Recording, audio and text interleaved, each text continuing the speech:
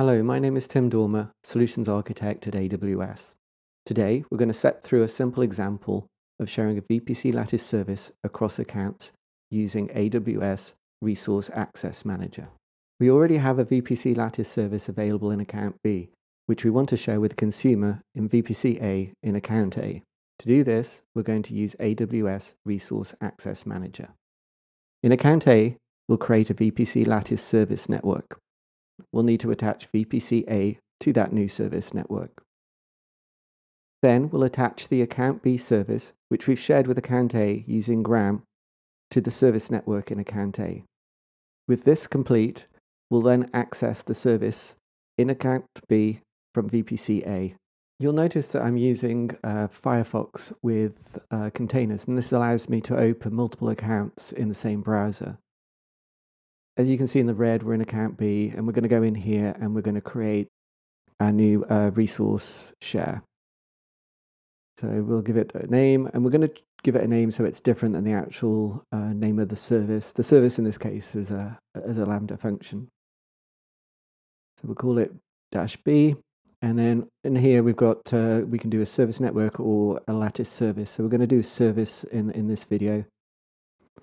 We select the name of the service, and then we go and click on next. So you can put tags in there if you want. You can see here that we've got some permissions. We're going to leave those to default. I've got the account number of the account that I want to share with. So I've popped that in there and clicked on next. And that all looks good. So let's go and create that share.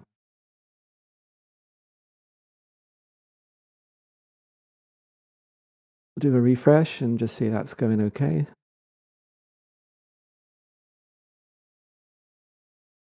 Okay, let's go back to Account A and go into Resource Access Manager. And you can see we've got an invitation for the share. So let's go and select that and we'll accept. Do we really want to do it? Yes, we do. So we can click on the shared resources and just see that it's in there and it's accessible. Okay, let's go into VPC Lattice.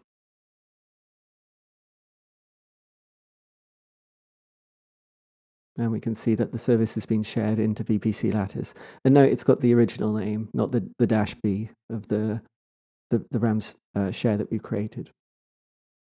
So let's go and create a service network. We don't have one in Account A yet.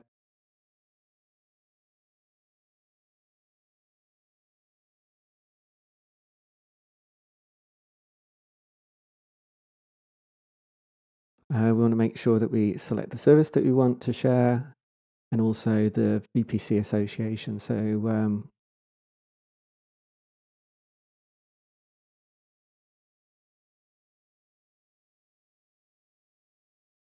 again, I'm leave the IAM policies open. We have a separate video on that. And we can see now that we've got service associations and VPC associations, and we just see it's gone active. There's the service. Now we can't retrieve the listener details because they're in a different account. We don't have permission. And here's the DNS. So let's select the DNS.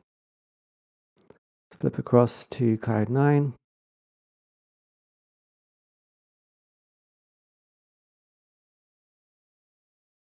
Open it up, and we're in Cloud9 in Account A, and now we're going to access that service that we've shared across accounts.